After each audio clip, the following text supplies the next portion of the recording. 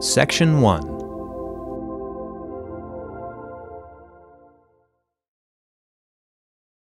French artist Nathalie Boutet cuts all kinds of paper into strips: maps, novels, white paper, printed paper, tracing paper, banknotes, etc., and offers a second life to materials that had their own function in a previous life. Her creations are not simple compositions to define, although in many cases the materials she uses are identifiable. She is neither a photographer nor a sculptor nor a painter, but her collages are all these things. Her creations are three-dimensional. She designs by sculpting the paper. Her paper strips are scales, fur, materialized pixels, a pictorial coat.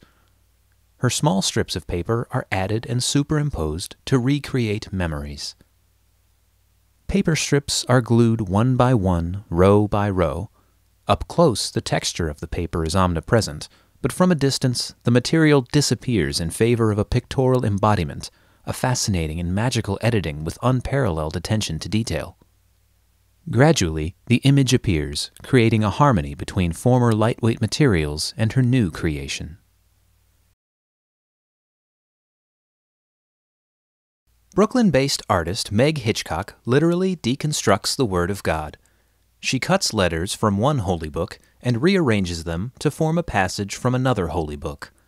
By transforming one text into another, Hitchcock blurs the boundaries between religions, suggesting that they are indistinguishable from each other and derive from the same source. Hitchcock was raised in a fundamentalist Christian home and eventually left the church. Hitchcock begins each artwork by finding a beautiful piece of sacred writing and then a sacred text from a different religion from which to cut the letters. Sometimes she needs to hunt for a book, which leaves her scouring the bookstores of Manhattan and beyond. This is her favorite part of the process. Once she finds the book, she comes up with a design and cuts and pastes. Each letter takes 4 X-Acto knife cuts. Sometimes Hitchcock has a design in mind, while other times she just wings it and lets the type go wherever it wants. She also likes to stack letters and has recently begun adding threads cut from Tibetan prayer flags.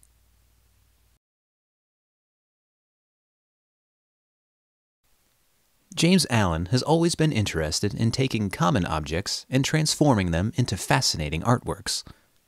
The Portland-based artist creates book excavations, sculptures formed by cutting away a book's pages to reveal its interior forms. Each book excavation takes the subject of the original book and condenses the content into a shallow relief. Allen aims to uncover the illustrations, colors, and words in a new format that reflects the sense of nostalgia for a time gone by. In Onomatopoeia, he highlights all of the unique noises and sounds used in comic books. Working with a compilation of his old Incredible Hulk comics, Allen cuts away the pages to unearth all the words used to describe Hulk's destruction and chaos. More adult themes are unraveled amongst the cut pages of Old Mr. Boston, a book filled with vignettes of Americana scenes and recipes for old-time cocktails. Though today's society shows a renewed interest in vintage cocktails, the book itself has outlived its usefulness as a resource for bartending. It exists now only as a novelty. Oakland artist Annie Vogt recreates handwritten notes and letters by cutting away the negative space, leaving an intimate artifact of lace-thin paper works. Her work also includes drawings and doodles, as well as many different contemporary forms of written communication. She intricately dissects the negative spaces with an X-Acto blade, using between 500 and 1,000 blades per piece. The repetition of cutting away the paper is a way of focusing on the line, a slow investigation into communication, line work, and hand of the composer. Vogt's cramped compositions create visual noise and are incredibly hard to read. Paralleling the oversaturation of words in contemporary life, sometimes only fragments show themselves. Yet even with these small moments, through spelling, word choice, image, and line work, the author is often revealed in spite of themselves. South African artist Barbara Wildenboer explores philosophical concepts of aesthetics across a variety of mediums. By drawing inspiration from the work of individual scientists, discoverers, authors, and mathematicians, she exposes the connections between a myriad of life forms, from the microscopic to the immense.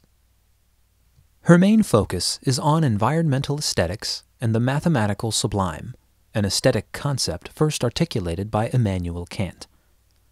The work is concerned with the idea of the mathematical sublime and how a boundless, formless universe could be regarded as something that transcends the limits of reason. Wildenboer's art mostly consists of photo and paper constructions and digitally animated photographic sculpture. She uses a combination of analog and digital processes to create sculptural photographic work that explores phenomena such as temporality, fractal geometry, and the interconnectedness of all living things.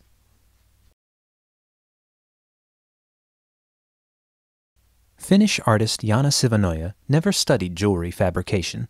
She began her career as an interior architect and furniture designer before starting to make paper jewelry as a summer job.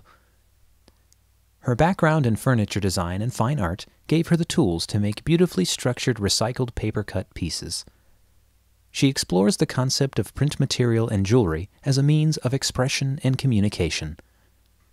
Sivanoja enjoys the accidental presents she receives when making paper jewelry. She uses many kinds of paper, each delivering different lines, edges, and colors that inform the shape of the piece. Sivanoja never makes sketches and prefers to work on multiple pieces at a time, since her work is time-consuming and involves multiple phases. The process of making her recycled paper jewelry involves a slow, natural technique.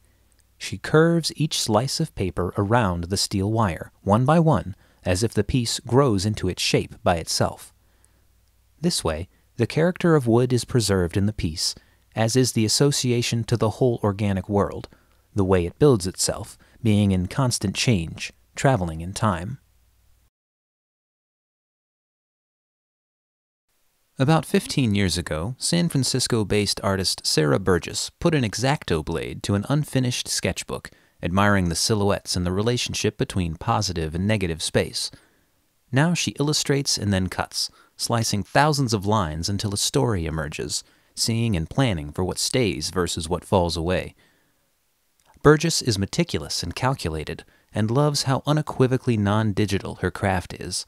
It's the opposite of technology. It's raw, simple, soft, tangible, and breathtaking.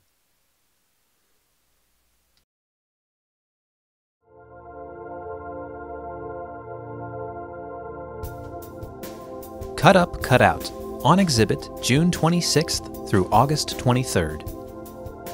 Visit MassMuseum.org for more information.